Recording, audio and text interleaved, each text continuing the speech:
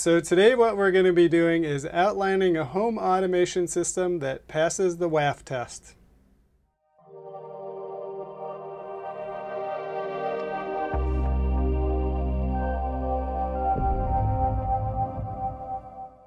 A special thank you to all my patrons who without your support this channel would not be possible. And if you haven't already, please think about becoming a supporter of the channel you love. Thank you. So welcome to TechnoDadLife, and my name is Jeff, and so what we're going to be doing is researching home automation systems and designing one that meets the WAF acceptance factor, or WAF as I call it. And so besides meeting the WAF, we also need to meet some requirements for ourselves. So what are those requirements? So for my wife, I asked her what she would want in a home automation system. And so the first thing she said was, why do we need one? But once we got past that, here's what she said.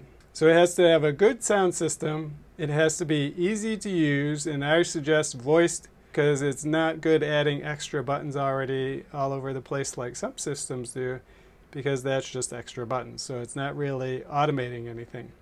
She also didn't want it to take up lots of room, and it had to be pretty. Now I have different requirements, and let's take a look at those. So if you have a self-hosted system, you have much better reaction times and lights turn on and off much faster.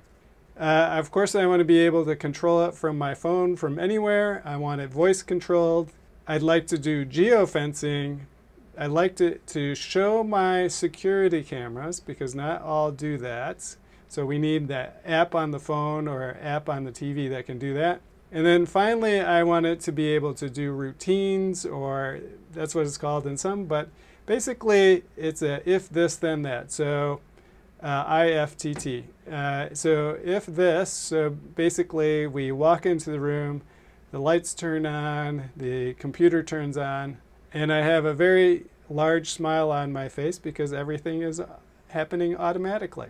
So besides self-hosting being faster, the other nice things about it is no fees, and there's no phoning home, so people aren't keeping track of you, and it's more fun because you learn things.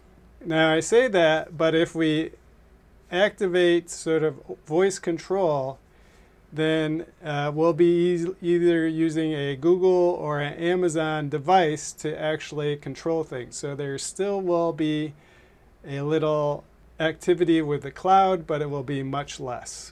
The other thing that I wanted to do is interact with the devices I have right now. So basically I don't want to be buying a whole lot of other devices besides my smart devices. So right now we have an Amazon device, an Apple TV, a Fire Stick, a Roku. We have iPhones and iPads. The nice thing about iPhones and iPad, it has HomeKit, which has, or the Home app, which connects to HomeKit, which has a very nice clean interface that you can use on your phone already. So now, given those choices, being self-hosted, basically we have just 5 choices. So we have Home Assistant, Hubitat, HomeKit, which we would use a Homebridge software, or Hoobs. Hoobs is the user-friendly version of Homebridge. And so basically Homebridge and Home Assistant are very alike. Actually, all these are sort of alike in a lot of different ways. So once you learn one, you'll be able to figure out how to do the other ones. Openhab, which is sort of the granddaddy of this, and Domo-its, which I don't know how to pronounce correctly. So let's take a look at the 5 choices that I picked, and we'll go over the 3 that I decided to try out. First we have Openhab, which I believe is the oldest of this software, but seems to be slowing down in development. So we're going to skip this one right now, but maybe in the future we'll try it out. Next is Domo-its. Hopefully I said that right. And so this one is a younger software. It has some great features, but there are definitely some areas that need further development. So we're going to pass on this one for right now. So next is Homebridge, and Homebridge brings all your devices to your Apple devices. It's a very well-developed app.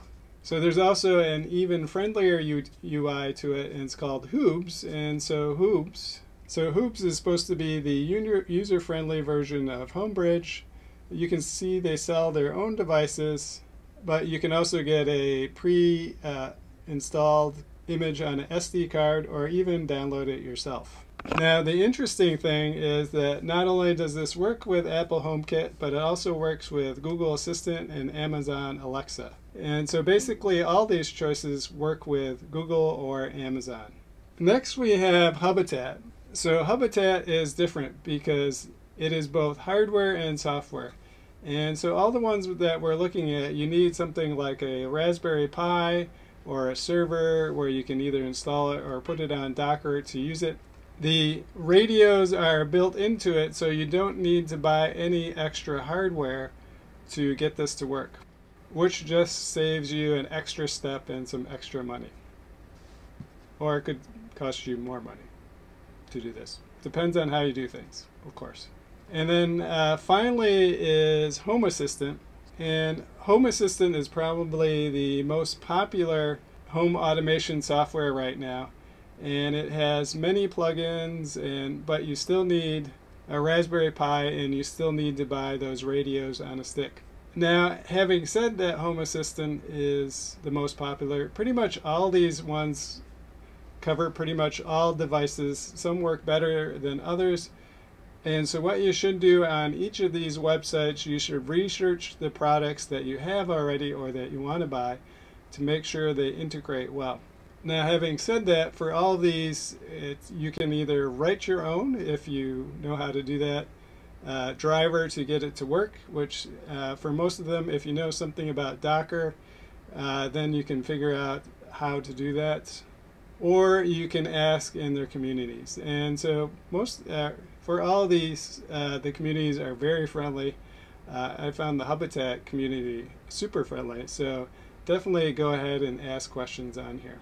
If you disagree with me or you have some other software you think is better, make sure you put it down in the comments below so I can take a look at that too. So we're not going to be looking at SmartThings, Wink, or others because those are cloud-based. So basically they're much slower. So there's a delay because everything goes out to the cloud and comes back. And for some of these, you actually have to have a fee too that goes along with that. So during the next couple weeks, I'm going to be gathering the parts that I need to get started with this. I do have a few things already. And so what I'll do is I'll do update videos when I try out the different ones, say Hubitat, Home Assistant, Homebridge, or Hoobs, depending on whichever one I try first. And I'll do a short video just explaining what I found and whether it's worth keeping or not. So which one do you think is best right now? And if you do use one, which hub do you use right now? I'm interested to see and learn from you guys what you find interesting, and then what we can do is do some more videos for the community about that. So that's it for today. I hope you found this helpful. Looking forward to producing some home automation videos that have wife approval or at least wife acceptance. And we'll see you next time. Bye-bye.